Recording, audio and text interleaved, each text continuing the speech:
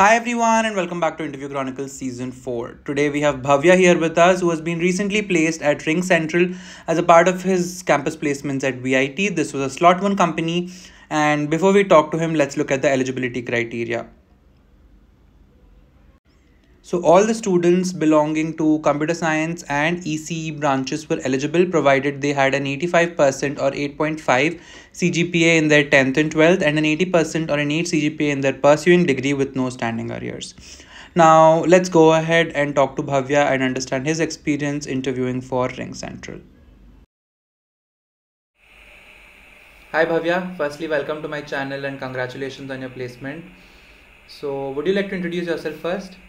Yeah, sure. Hello everyone. My name is Bhavya and I am a final year student at VIT Chennai, and I recently got placed at Ring Central. Okay, that's great. Thank you so much. You can tell us now about the placement process, like how many rounds were there and what they comprised of. Yeah, sure. So the first round was like online assessment, and we had a 7 question in the online assessment. Okay. Out of 7, the 5 were like MCQ, DSA based MCQ. So it was like an easy MCQ, not very hard. Okay. And then we had a 2 programming question. Okay. And the programming question consists of a DP. Some people got graph, Okay. and some people got a tree question also. Also there were question with the graph plus DP kind of question. Okay. So the programming question has level like medium to hard level question. Okay. Then following that. Yeah, so following that, we like after the first round, around 22 people got shortlisted for the technical interview, and we had a 2 technical interview. So 22 people got chance for the first technical interview, and after the first technical interview, 10 people got a chance for a second interview, which was like a technical plus HR interview, all the combined.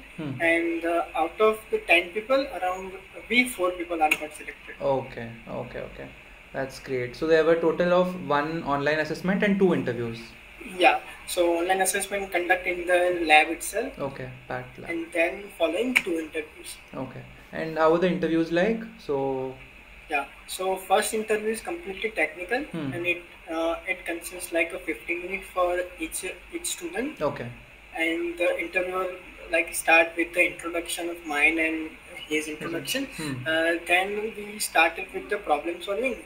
Like medium lead code, medium problem solving question. Okay. And following that, he asked me about the OOPS question. Right. And about the DBMS. Like I use MongoDB for my project, so he asked me why MongoDB, why not like SQL database. Right. And also I use AWS, so he asked me about the AWS also. Okay. So technical questions were around my projects. Okay. And the technology I used, and what are the I mentioned in my resume. So they focus resume a lot, and about my experience in like for all the projects. So this was like my first technical interview. Okay. And following that, the technical 2 interview.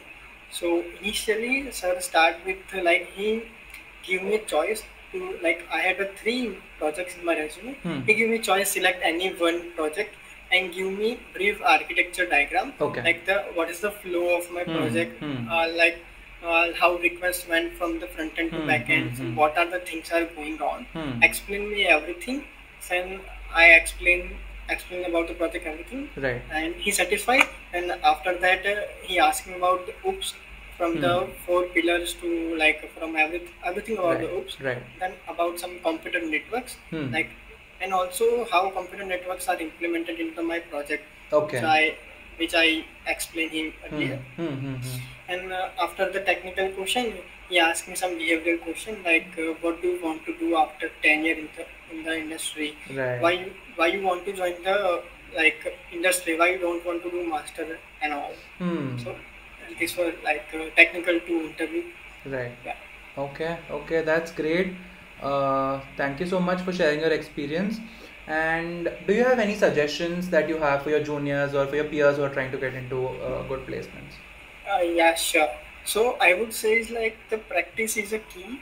Like practice DSA, which will help you in the online assessment. Right. Because online assessment, we had like all the scenario based question. Like I have to implement Dijkstra algorithm in my question. Okay. But it was given in the long format in the very good scenario. So if I practice a lot of this type of question, then I would like easily do in the online assessment. And maintain a good CGPA is a very much which will help us to get shortlisted in the first online assessment round. Okay.